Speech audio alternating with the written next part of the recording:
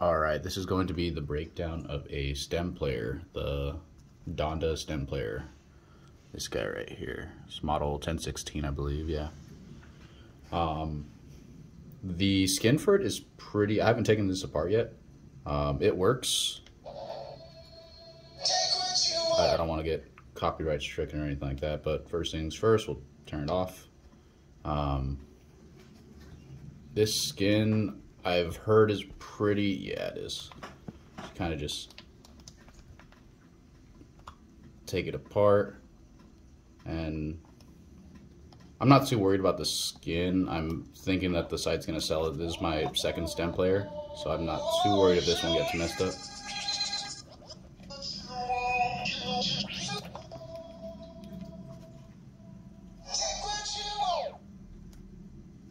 Let's see.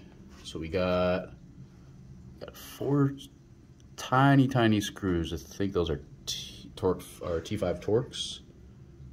Yeah, let's.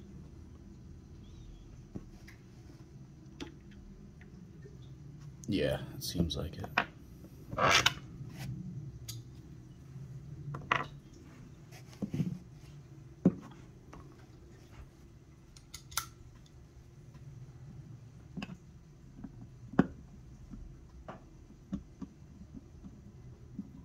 Just gonna undo these real quick.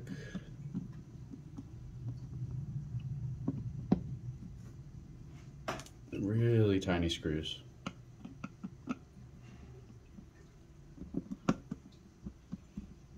You want to be careful with these types of screws too. With Torx, if you're trying to turn it too hard, you might wind up stripping the head of the screw, and it's the last thing you want on a $200 piece of equipment, you know. So you just kind of want to put a lot more downward force while you're turning that.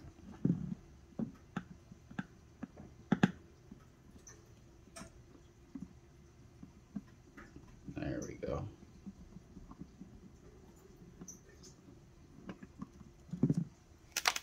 So we got all 4 screws taken out. Now this guy should just kind of prop open, right? I'm still figuring this out. Oh, there we go. Alright, no ribbons. Looks like this touch board right here. We'll take that apart later. And we kind of want all our screws in a nice little place, so just gonna throw that in here.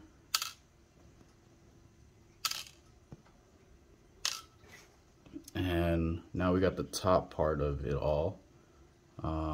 Seems like, how do these two communicate? There's like little, so these guys, they actually go into these little holes right here. What's up, cat? Alright, so it looks like there's some more Torx, 3 more, so we're going to take those and see what's underneath it. Looks to me right now like the memory is soldered onto the board. I might go more into playing with it and seeing if I can like desolder the board and do all that good stuff. I don't like that the battery pack is at the bottom, because I could accidentally turn this on the way I'm doing this. And last thing I want is to turn something on and then having my finger short something, but at the same time this is probably low voltage, so I don't think it'll actually damage any components. And you got a million different diodes anyways, so probably break one of those before frying an actual main chip.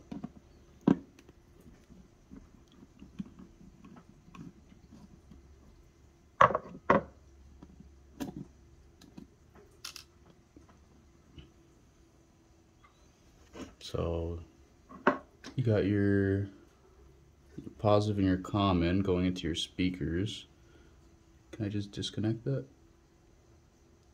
No, I don't think I can. And then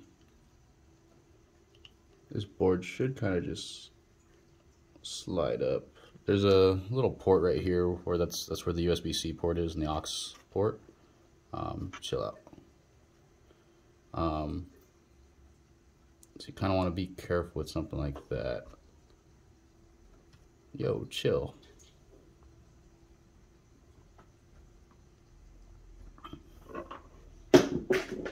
Oh, that's your toy.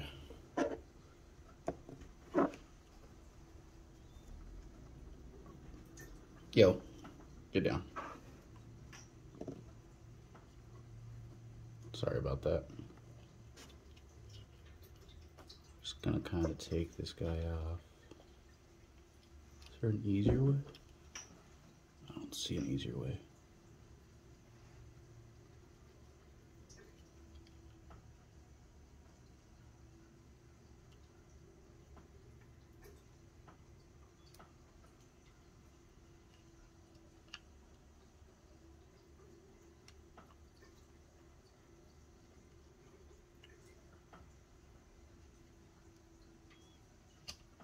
There we go.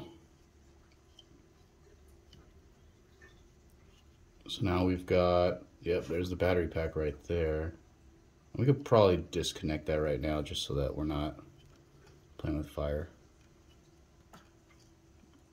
And with these harnesses, you really don't want to just grab the wires. You want to grab the base of those connectors and just kind of pull that out. There we go. That makes me a lot more comfortable because I don't like playing with things while they're live. What is this right here? This might be for the ports? No. What is this guy?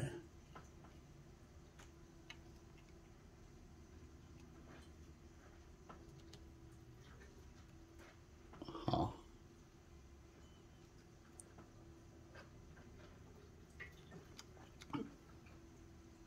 So you got this that connects to the board itself, but it doesn't actually really connect to anything. It looks like a little tiny board right there. Kind of want to see what that is though, because I don't think there's any LEDs down there whenever you're actually using the player.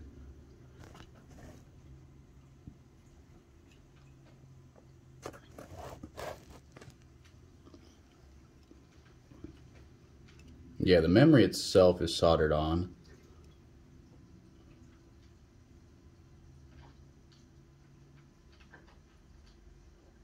That's a huge pain to actually, wow, that is a huge pain. Okay. I'm doing this completely live. Like, I have not taken this apart yet, so it's still very fascinating to me. Trying to think of what I could possibly do to modify things later, if I can.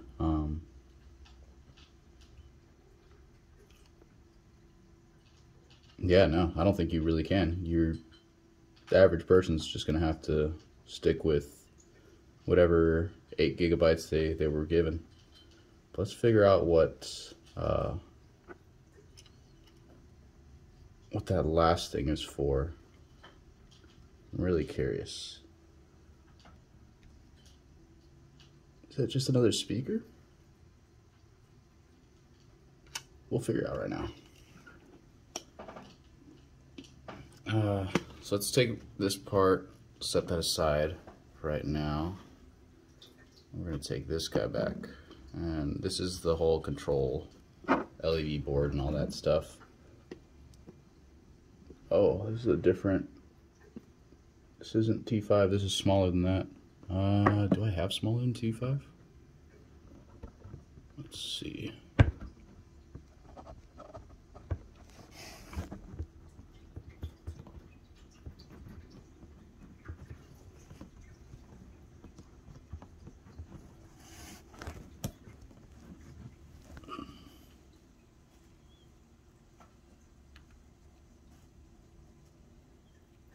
It's probably the smallest one I have.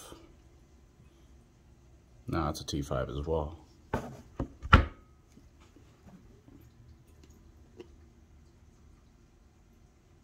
Nah, I don't want to strip that. Check my box.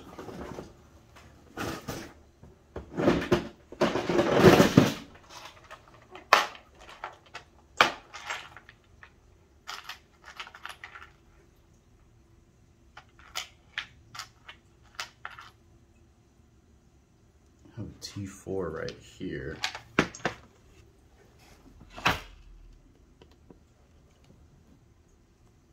There we go.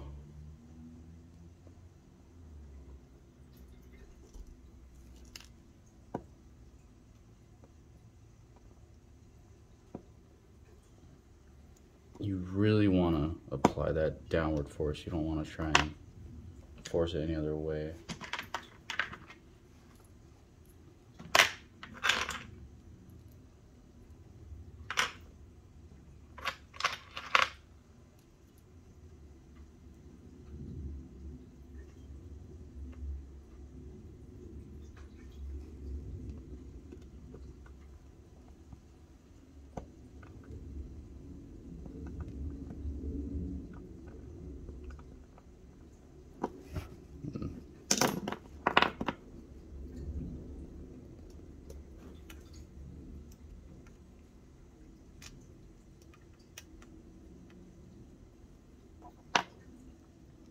This just seems to be like a guide for the touch board.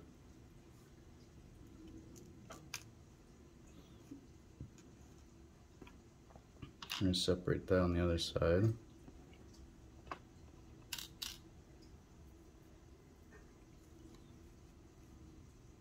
Do I even want to take that apart? Yeah, we may as well. Let's see. What's the worst that can happen?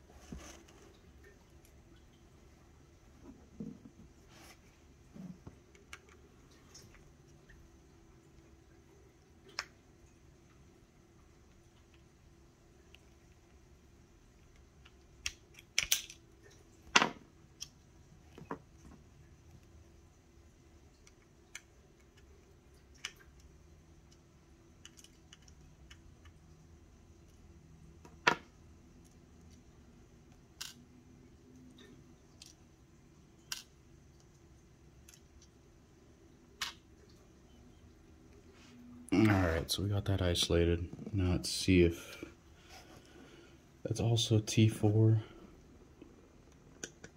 There we go. Oh, that one comes out nice and easy. So there is some tension on it. Is it springed? No, it's just held down. Okay. Yeah, so after I do this, it should just come up really easy, and I need to be very careful with those ribbon cables.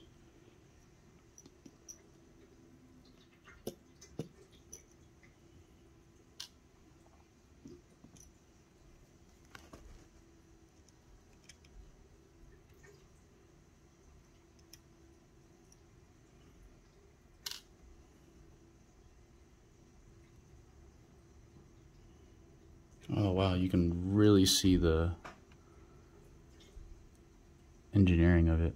It's pretty fascinating actually. Like, I can't really take it apart further than this. Let's see if I can get the camera to autofocus. There we go. Kind of see the insides.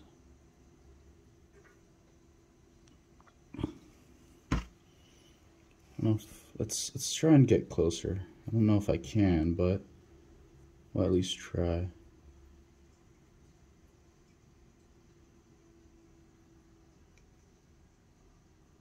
I don't think I can.